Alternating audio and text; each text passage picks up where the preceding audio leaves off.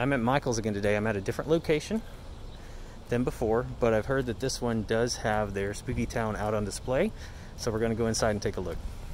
Alright guys, here it is. How cool is this? I guess I'll just start on this side and go around, give you a look at each of these items. So here we have the Dragon's Lair. I'll try to talk loud enough that you can hear me over the audio. See each side, the detail here is really cool. A little scene inside there as well.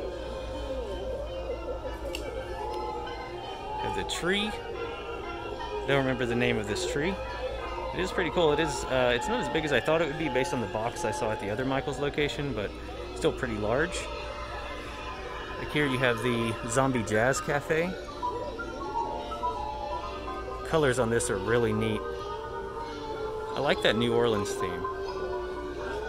The piano keys around the top. Got the band playing inside.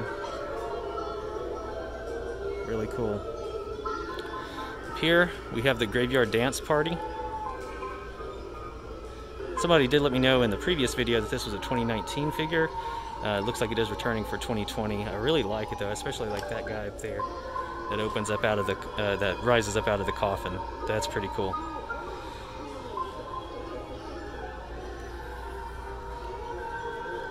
Here we have the Blackraven Manor. See the ghosts in the window there. And the same mechanism that turns the ghosts turns these bats up here, it looks like, so that's really cool. The pumpkins, they're not part of this item, they're part of the one behind it, so I'll get around to that in a moment. Really cool. If you go around to this side, you have this guy kind of chilling here, and you can also still see the ghosts through this window, so really neat. The Terribly Twisted Taffy works.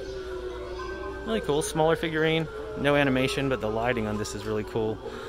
I like the green color. That lights up.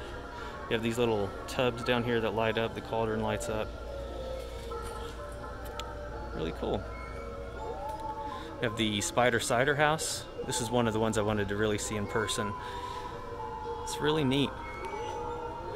I think this is one of the first items I've seen where they're really doing the apple theme as opposed to just the pumpkin theme. But I like it. You know, it definitely has that fall vibe. Over here you have the Black Cat Halloween decorations. I really like this one. At the last Michael's store I went to, I actually picked up the witch figurine that has been shopping at the Black Cat. She's pushing a shopping cart and has a bag that says Black Cat on it. And I really like this to go with it, so very well may end up getting that one as well to go with my setup this year. Have the Death's Door Cemetery gates. This one's pretty neat, back to that medieval theme. Have that guy inside there working. Really cool. Ghoulish Gourd up top. That one is one of the ones I picked up this year. Really excited for this one. That animation that happens with the pumpkin on the left is like my favorite part of this one. How it changes its facial expression, that's really cool. Have some movement on this guy over here. Got the lighting. It's really neat. I also like the green lighting around the side with the zombie there. We also picked up Jack's Pumpkin Farm.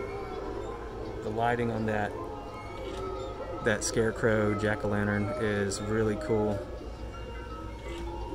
Can't wait to get these set out at home. Have the Feline Choir. This one's just funny. We did end up getting this one. It doesn't do anything, but I just really like the idea of this going on. We got the Best Buds Dog Supply Store. This one's not really my vibe, but it's still really cute. Kind of look around the sides here. Looks like they're running a sale. And if you look in the window, you see a guy there. It looks like he might be grooming that dog. Over here you have it looks like a cat coming up out of a bag. So then finally we have the Hideous Harry's Toy Factory. This one is really cool. It is the most expensive item they have this year, at least at Michael's. You see the conveyor belt there, taking the parts up inside. You also have the gears that spin. The clown, look how creepy he looks with his eyes spinning around like that. Kind of gives me a Pennywise vibe, the way they're kind of pointing different directions. It's really creepy. You have the heads moving around up here, and then of course the lighting. There's also, of course, audio that goes with it. It's really hard to make that out right now, of course, with all of them going at the same time, but really cool. We have the Witch's Brew, a smaller piece down here, so pretty cool. I hope you enjoyed this video. If you did, please hit like and consider subscribing. It does help me know that you like this kind of content and will help you know when I post videos like this in the future. See you next time.